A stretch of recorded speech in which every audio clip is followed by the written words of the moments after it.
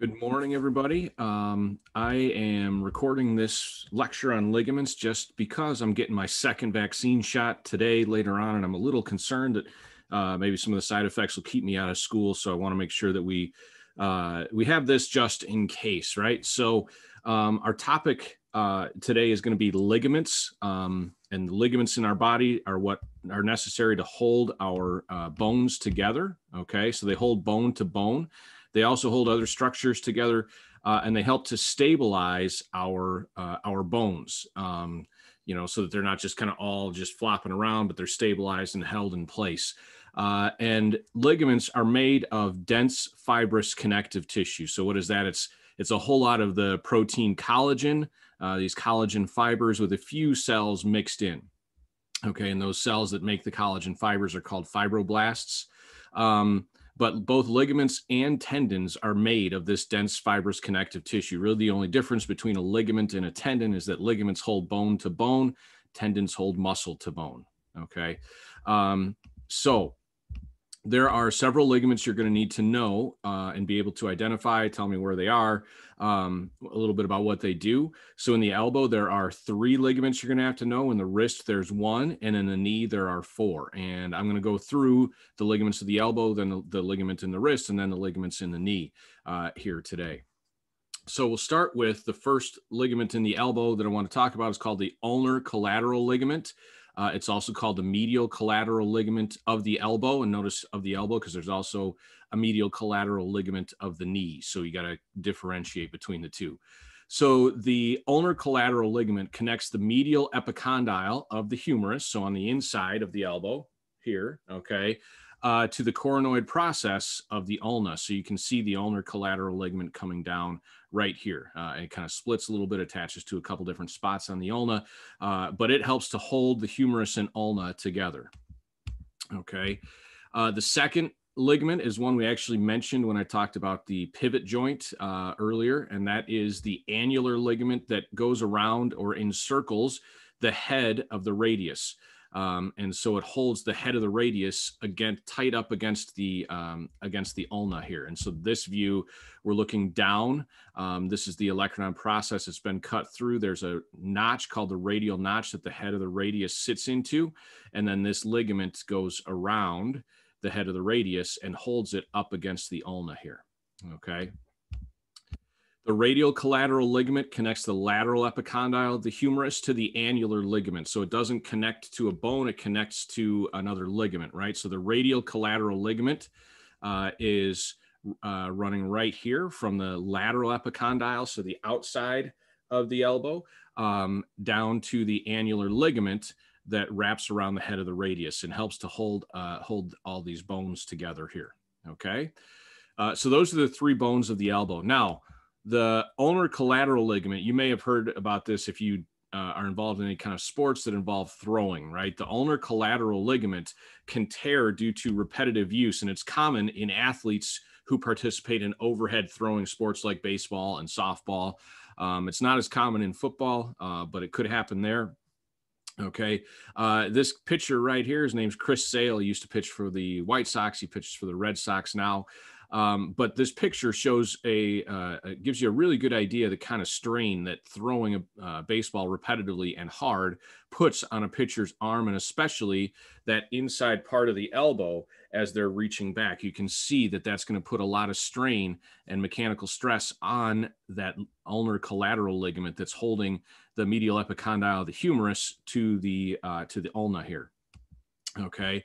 So what happens is you get a bunch of little tears over time from repetitive use, and eventually you get a big tear, and you'll feel a sharp pain in the acceleration part of the throw as you're bringing that hand forward.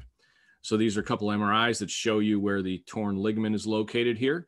And if you are just, your average Joe who doesn't play like an overhead throwing sport for a profession, that tear won't really affect your normal daily activities.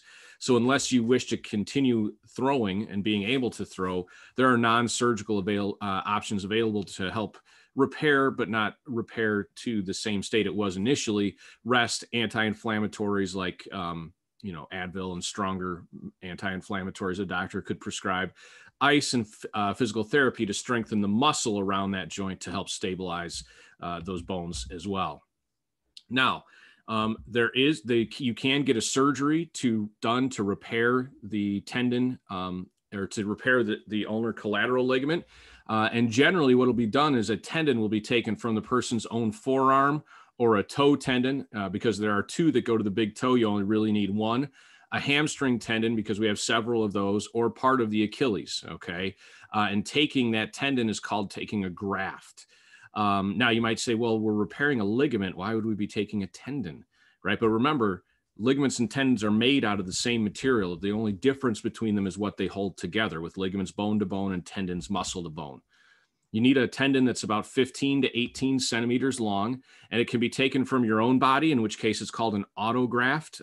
And so you're not going to reject it. If you were younger, that's a good option because your tendons should still be kind of fresh and pliable like they're supposed to be. You could also take the tendon from a cadaver, and that's called an allograft. The problem with this, if you're younger, is those cadaver tendons are going to be older and more used than your own tendons. So the advantage, though, is that you are going to recover faster, because taking one of your own tendons and then using it in your elbow requires two surgeries, right? One to remove the tendon and then one to repair the torn ligament. An allograft just requires you to go through one surgery, and that is the insertion of the new tendon to replace that ligament that was torn. Okay, so there's pluses and minuses to both. But what happens for this surgery is that holes are drilled in the humerus and in the ulna, and then the tendon is weaved between those holes in the bones in a figure 8 kind of pattern here. And the repair of this ligament is only done. So usually we replace this ligament. The only time we would do a repair of the ligament is if the ligament tears away from the medial epicondyle, the humerus, and then that's called an avulsion, and usually a piece of the bone comes off with it, and it can be really painful. So this is, by the way, this is called Tommy John surgery, because the first guy to ever have this surgery was a pitcher in the 1970s and 80s, maybe even the 60s, but he tore his ulnar collateral ligament and went in and had this surgery done. And so it's been named after him because he was the first guy to have it done. And when that's a pretty big deal to be the first person to volunteer for an experimental surgery on your arm when your arm is what you make a living with. And the success rate from then to now is dramatically better with Tommy John surgery. Okay. All right. So those are the three ligaments of the elbow. We're going to take a look at the one ligament in the wrist that I want to talk about, which is the transverse carpal ligament, also called the flexor retinaculum or the anterior annular ligament. We're just going to go with transverse carpal is what you need to know. I like to throw those other ones out there in case you ever come across them in the future. If you're going into a medical field, maybe you would see them. And so now you at least have an understanding of what they are. So what the transverse carpal ligament does is it goes from one side of the wrist to the other and connects the carpals on one side of the wrist to carpals on the other. So it connects two carpal bones on the medial side of the wrist called the pisiform and hamate bones to two on the lateral side of your wrist called the scaphoid and trapezium bones. And those are just different carpal bones. And notice here that those bones along with this ligament create a tunnel, and there are 9 tendons that run up through that little tunnel that's made up to your fingers, as well as a nerve called the median nerve that goes to your thumb, index finger, middle finger, and the medial portion of your ring finger here. Okay. Now you may have heard of people getting carpal tunnel syndrome. Well, what happens here with carpal tunnel syndrome is that one of these 9 tendons gets inflamed from repetitive use. It's just a repetitive use injury, like doing a whole lot of typing. One of them gets inflamed and then pushes on that median nerve. And so you get this nerve pain and this numbness. And the numbness is in your thumb, index finger, middle finger, and the inner part of your ring finger, because that's where the nerve goes to, right? So as soon as the doctor hears those symptoms, they know the anatomy of your wrist and your hand. They know that median nerve, it innervates those 4 fingers, and he knows exactly what's going on because he understands the anatomy, and he can make a diagnosis right there. And so you might end up having to have surgery or physical therapy. And the reason that this happens, that if these get inflamed, they push on that median nerve, is that this ligament, if these get inflamed, it's not like they can push up on the ligament. The ligament doesn't stretch, and neither do the bones, obviously. So the only place to go is to push out on that nerve. Okay. So yeah, we get pain and numbness in those fingers. All right. Now, last part that we'll take a look at is what we have in our knee. And we know that in the knee, we have 2 discs made of fibrocartilage that partially divide the joint. And those discs are called the menisci. Meniscus is singular, menisci is plural. And we're going to have a medial meniscus and a lateral meniscus. Here's our medial meniscus on the inner half of the knee. Here's the lateral meniscus on the lateral part of the knee. And this partially divides the joint. They're both attached to the tibia, notice. And what they do is they help to disperse the friction and reduce friction between the femur and the tibia as your knee is bending. Okay. If you hear that somebody has torn cartilage in their knee, what they've torn is one or both of their menisci. And you might hear, if you ever have had a knee injury, sometimes the doctor will refer to an unhappy triad, where you tear the ACL, which I'm sure you've heard of, the MCL, which you may have heard of, and the medial meniscus as a result of a really bad injury, like on the soccer field or football field or some other sport, basketball. So your knee ligaments, let's take a look at those, right? We have the medial collateral ligament that runs on the inner part of the knee right here. It's also called the tibial collateral ligament. And it attaches the medial epicondyle of the femur to the medial condyle of the tibia. Okay.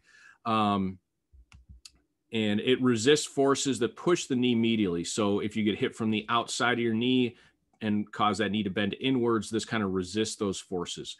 And what's interesting, and we mentioned this in our 3B class, is that this ligament here is partially attached also to the medial meniscus. That makes this ligament less flexible and more likely to tear. And usually if you tear the MCL, you also tear that medial meniscus. Okay. So an MCL tear is caused by pressure or stress to the outside part of the knee. Here you can see this quarterback. He used to be the quarterback of the Ravens. His name is Joe Flacco. He's getting sacked right here. And this guy's helmet is pushing on the outside half of his knee, pushing it inwards. And this actually caused a tear of his medial meniscus. Okay. If you twist your leg while your lower leg is planted and your leg twists, that can cause a tear. And a lot of times when you tear your MCL, you also tear your ACL. And so we have these grade 1 injuries. A partial tear of the MCL is a grade 1 injury. A complete tear of the MCL, but the ACL is still intact, is grade 2. And if you tear the MCL and ACL, that's considered to be a grade 3 injury. All right. On the outer half of the knee, we have what's called the lateral collateral ligament. It's also called the fibular collateral ligament because it's going to connect the lateral epicondyle of the knee with the head of the fibula.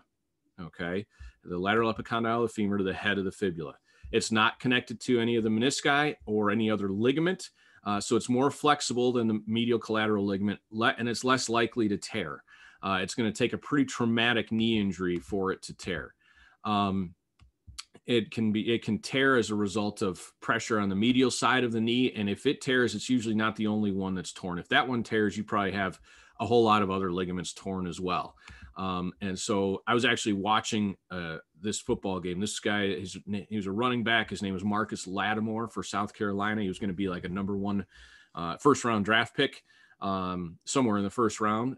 In 2012, he got tackled against Tennessee. You could see this guy's head and shoulder hitting right in the knee, and his knee just started flopping around. It was in the wrong position.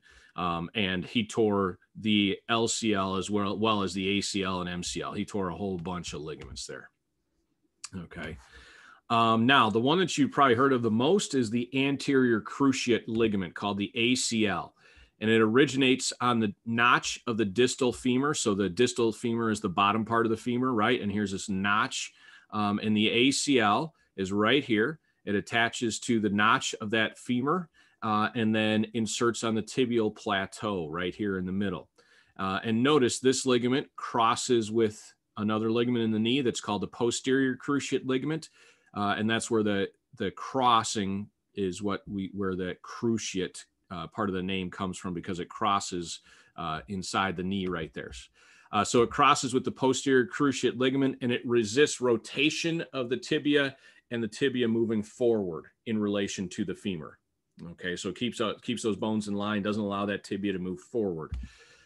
Now, when you tear that ACL, it can tear as a result of a couple of ways.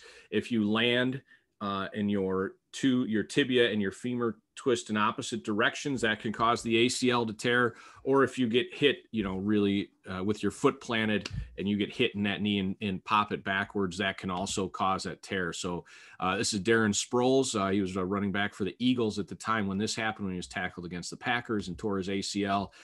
And then Derrick Rose tore his ACL. That was one of the saddest days as a Bulls fan. He just jumped and landed and then crumpled, and nobody hit him or anything else. It just tore on him. My guess is there was some kind of twisting of the bones like that, but it was a crushing blow as a Bulls fan when that happened. All right. And then the final knee ligament is the posterior cruciate ligament that connects the posterior portion of the tibia, right? It attaches to the intercondylar portion of the tibia. So between the condyles of the tibia is where the posterior cruciate ligament attaches there. And it attaches to the medial condyle of the femur. Okay. And so this resists motion backwards, posterior motion of the tibia in relation to the femur. Because again, they're supposed to be in line, and the posterior cruciate ligament resists motion of the tibia going this way while the femur stays here. This could be injured when your knee is flexed, and then a direct blow to the knee is received when your knee is flexed. If your knee is like if you're sitting down, right, like in a car, and you get in an accident and the dashboard hits your knee, it can pop that tibia back and tear that posterior cruciate ligament. That's why it's called a dashboard injury when you tear it. So to repair torn knee ligaments, grafts are taken from a hamstring tendon or the patellar tendon typically.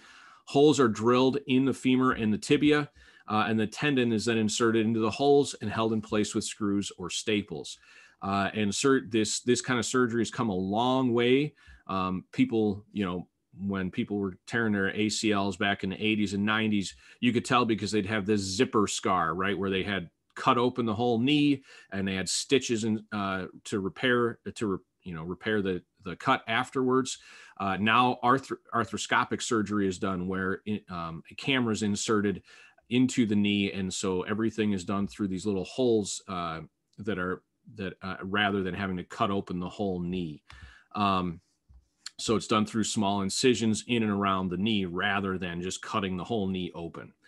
All right. And again, these grafts could be taken from a cadaver or from your own body, right? And I talked earlier about what the advantage is. All right. The other injury that you maybe have experienced or know somebody who's experienced is an ankle sprain. And with an ankle sprain, like you see here, Joakim Noah in the playoffs against Philadelphia, I believe. And again, I was watching this game when it happened. He went to jump and his foot just bent and his ankle is basically touching the ground. And so what's going to happen there is an ankle sprain is going to tear one or more of these ligaments that are found in the ankle, partially or completely, and it's going to take a little while to repair. Notice the names of these tendons ligaments, can actually give you an idea of what they connect together. Like the talofibular ligament connects the talus to the fibula. The calcaneo, it got cut off here, but this is a calcaneofibular ligament, connects the calcaneus bone, the heel bone, to the fibula, right? This is the tibiofibular ligament. It comes across here and connects the distal ends of the tibia and fibula. So these all kind of, their names tell you what they hold together, right? And so if you get this inversion, this severe inversion, you're going to stretch and tear partially or completely one or more of these ligaments in the ankle, and that's what causes that pain. All right, so that's it on ligaments. So I'm hoping I will be in class and we won't need this video, but if we do, it will be an Ed puzzle, and I hope you guys have a good day.